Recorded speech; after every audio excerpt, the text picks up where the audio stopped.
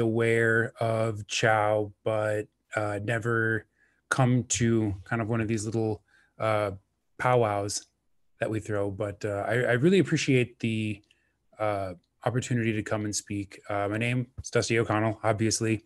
Um, I have a background, probably 15 years ish in hospitality. Right now, I'm a consultant with TT Consulting, which basically means that I do menu development or kind of opening assistance for new owners, people that for whatever crazy reason want to get into the restaurant industry but don't know how to do it.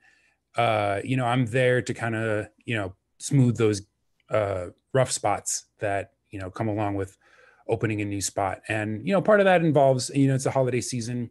Part of that is I get to bartend like holiday parties, things like that.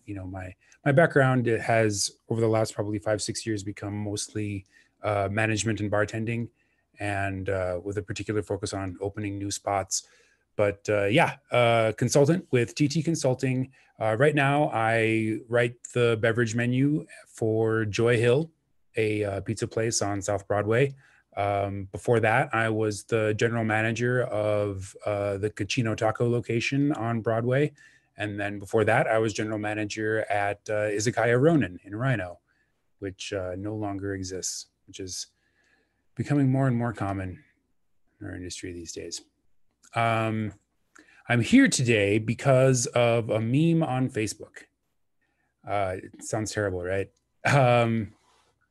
I saw this meme in a group of, I'm part of, different industry groups, and I saw somebody post this meme, and I'm going to share my screen with you right now so you can see it.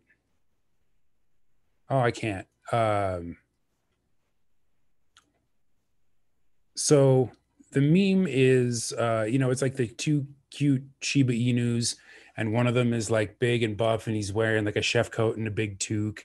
And there's like the little tiny sad one, and the big buff one is line cooks in 2005. I work 65 plus hours a week, only doubles. The chef only threw 3 plates at me this week. And then, the little kid sad one is, line cooks in 2020. These 30 hours are too much. You don't appreciate my feelings. And that meme just really resonated with me because I think it goes right to the heart of one of the biggest kind of culture problems in the industry. And like a fool, I waded into a Facebook argument about it. But I thought it was important because I think these issues are part of why groups like this kind of exist. And I think it's important to, whenever you see these kind of attitudes, to fight back against them. But we'll touch on that a little bit more. Kind of my personal background. I grew up in North Dakota. Worked in restaurants throughout college. My first restaurant job was at a Perkins family restaurant way back in 2003. And it was, talk about a perfect introduction to the industry. That place is an institution in Grand Forks, North Dakota. It is beloved by locals. It's right across the street from the hospital, so you get a lot of opportunities to be kind of an oasis for people who have family that are sick, or for patients themselves. They'll come across the street and come to Perkins and have a nice cup of coffee and some pancakes, and get away from the hospital, because it's lame. And Perkins Family Restaurant, they take that very seriously. Some of the waitresses have worked there since literally the 1970s. Some of the people that I worked with back in the early 2000s are still there and have kids of their own now. And kind of seeing that made me be like, wow, well, this is pretty cool. This is a really great job. And I kind of moved on from that after a while to working in a more corporate atmosphere at the Green Mill, kind of another upper Midwestern chain, bar food, pizza, that kind of thing. That was kind of where I got my feet wet bartending. And then I was like, holy crap, I can make a lot of money without really knowing how to do anything. So I did that until I finished school. And then I moved to Colorado because I love it here. And I was kind of out of the industry for a while.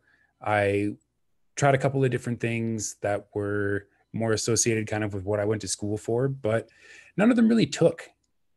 I missed the pace of service. I missed the connection with guests. I missed the connection with staff.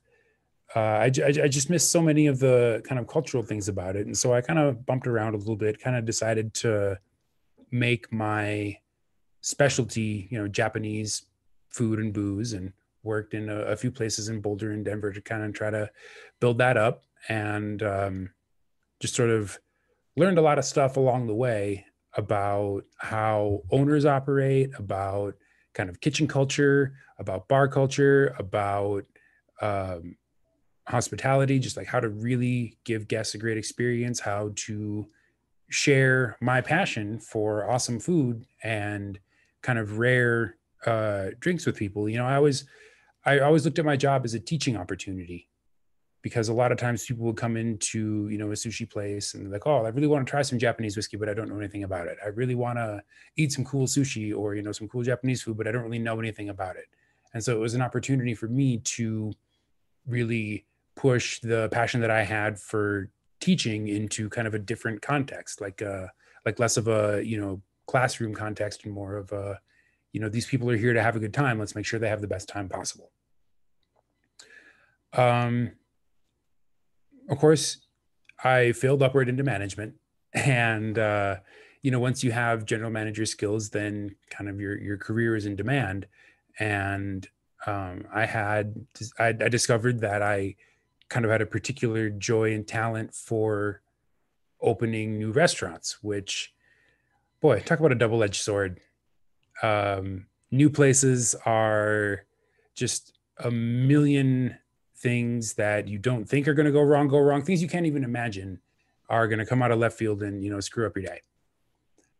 But, I was pretty good at it. So when the owner of the first Cochino Taco down in Englewood approached me, he was like, we're opening a new location on Broadway, and, we think you'd be a great GM. You come kind of personally recommended. And I was like, great. And this was kind of, well, I'll just get right into it. We were rehabilitating an old restaurant and opening it. And we just ran into issue after issue we opened probably 2.5 months after we had projected to open. It made it really hard to hire. We had a lot of kind of technical problems with the building. We had a lot of snafus with the city and licensing. And it was probably the most professionally stressful time of my life. And at the same time, I was also going through a lot of personal stress. And, it became overwhelming. I think by the time that we had been open for a week, I had been working 7 days a week, 60 to 70 hours a week for over a month already.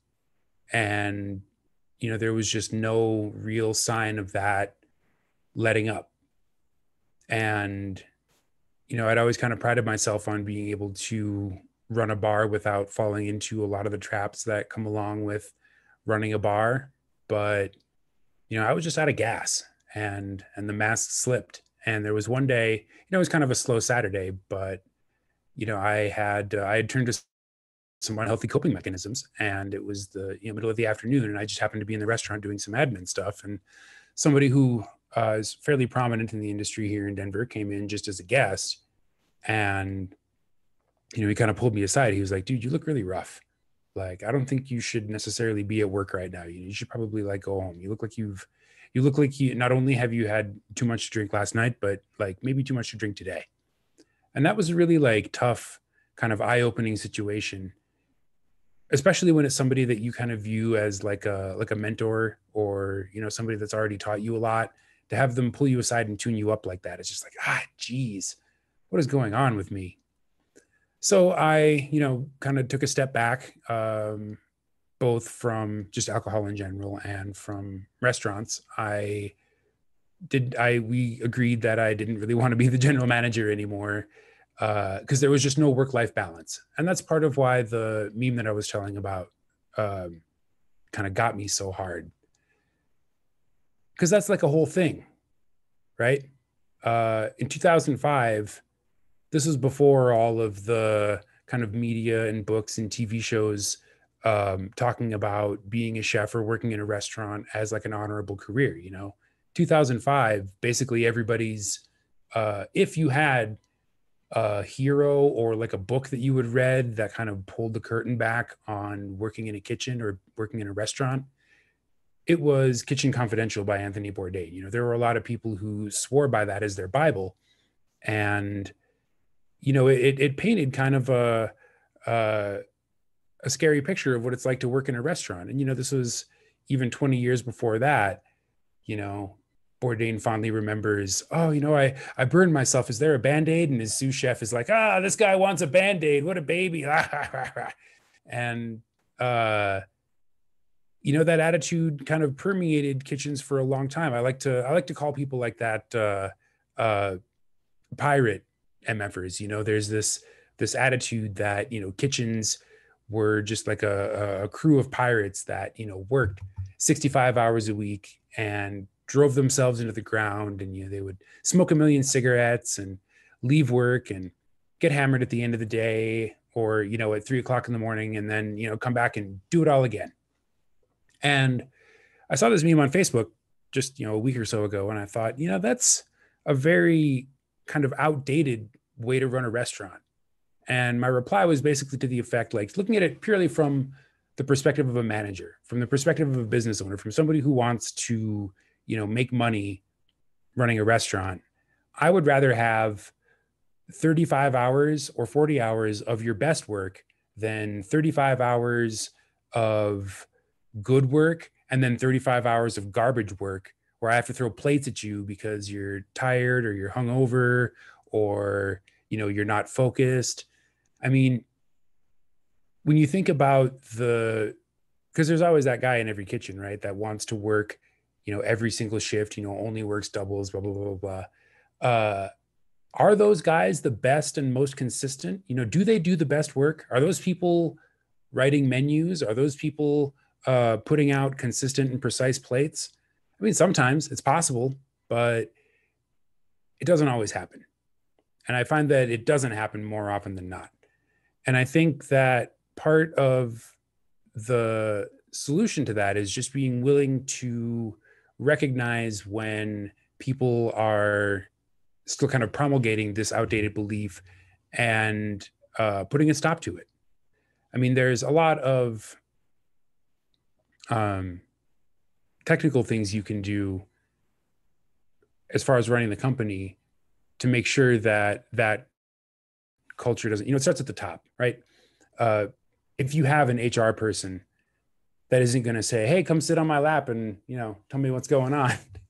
If you have written policies, and these all sound for fairly basic things for any medium to large company, but, we've all worked in places where the owner, there's no employee handbook, there's no chain of command, there's no process for dealing with, hey, I don't feel like I know how to do my job.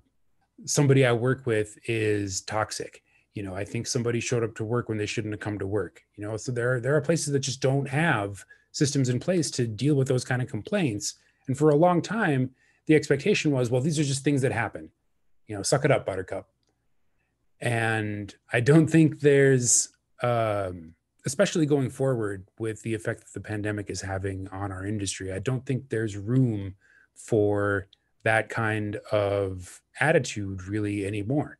And I've seen the difference. I've worked for owners where they gave me the keys to the shop and, they were like, you hire your staff, train them, do whatever you want.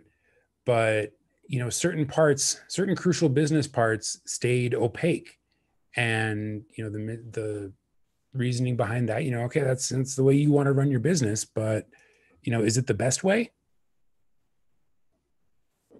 I think generally transparency helps a lot because it makes it easier to deal with culture issues. So we're in a place now as an industry where, a lot of places are closing and they're not going to open back up. And I think it represents an opportunity. I think it's a chance for us to really kind of model ourselves in the way that some successful companies that have generated some really great people are doing things. And it's hard because it took me a long time to find my voice as a leader and be willing to advocate for my employees.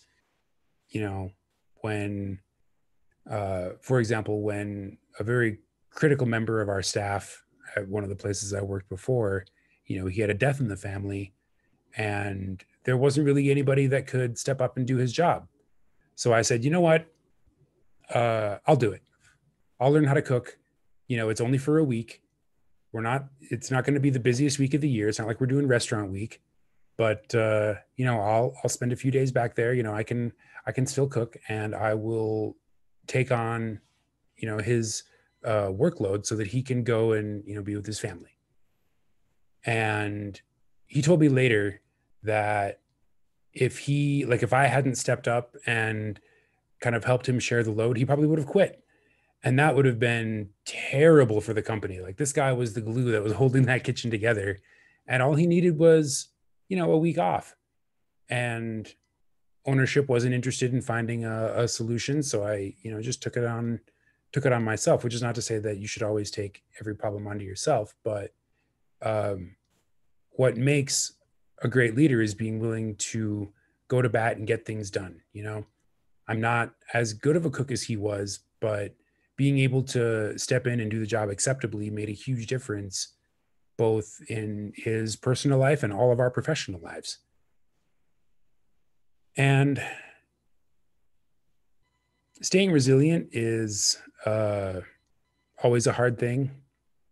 I mean, definitely after being tuned up in the hallway that day at Cochino Taco, I definitely kind of changed my personal relationship with work and with alcohol and with a lot of things. It was a real big wake up call. But most uh, the most important thing to me now, whenever I'm in any kind of restaurant context or any kind of party context, whenever I'm doing anything hospitality wise, um, the team comes first, and that can take shape in a lot of ways. Uh, Being able to work every station is a bonus, but oftentimes not practical. But just being able to cover for each other emotionally or mentally, or just like even just genuinely asking, are you okay? What can I do to make your day better? And being able to anticipate what your folks need, what your team needs, and delivering it for them, so that everybody can stay focused on the guest, because that's the reason that every place is still open, is the guest coming through the door. And you know having worked in places where there's the kind of leader at the top that uh, cracks the whip and has an iron fist, and working in places where leadership kind of comes from behind or comes from the bottom, where everybody is working together, the guest experience is just night and day different. You know, you want to go back to places where people are happy and having a good time. And that was just kind of what I was trying to represent in the conversation that kind of blew up on Facebook. There's no room in what the restaurant industry is going to turn into over the next 5 years for these pirate MFers and their old French cooking habits, and kind of the way that they approach the job. There's an opportunity for a flight to quality. You know, the places that survive are going to have to be really good. And in order to be good, everybody has to be firing on all cylinders. No matter who makes every plate, they all got to look the same. They all got to be great. There's not going to be room for 200 restaurants that serve a decent bowl of pho. You've got to, whatever you do, you've got to do it great. And you can't have that greatness when you're worn out. And I think kind of the growth of organizations like this, I think the zero proof movement in bartending, I think we're starting to recognize that a lot of the things that we've done in this industry have been really toxic to our staff and have led to kind of a whatever guest experience. I can think of dozens of times where kind of I've been at my just mental limit in terms of too many things going on at once, too many people yelling at me, trying to manage every department. And it's led to, like, I still, at 3 a.m. when I can't sleep, I still think about this one guest in particular. And it was just, I didn't even mean to make it sound the way I did, but I was just so frazzled. I I told them that they could, enjoy the basically I was comping their dinner because we had just screwed up everything. And what I meant to say was, please enjoy your dinner. It's on us. Don't worry about it. But what it came out sounding like was, please just eat your food and leave. And I felt so terrible because that wasn't what I was going for. I felt badly for them and I wanted them to feel like they had been taken care of. But just because I was not able to focus in the moment, it just came out wrong. And I wish I could go back to that poor, because the look on the poor woman's face, I will never forget it. I just wish I could go back and be like, I'm so sorry. I didn't mean for you to feel that way. And, we're at a point where when the restaurant industry kind of does come back, nobody should ever have to have an experience like that.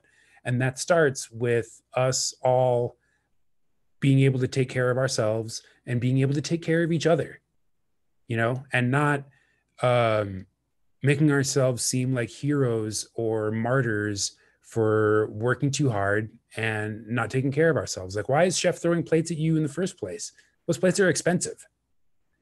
And, there's less and less of that.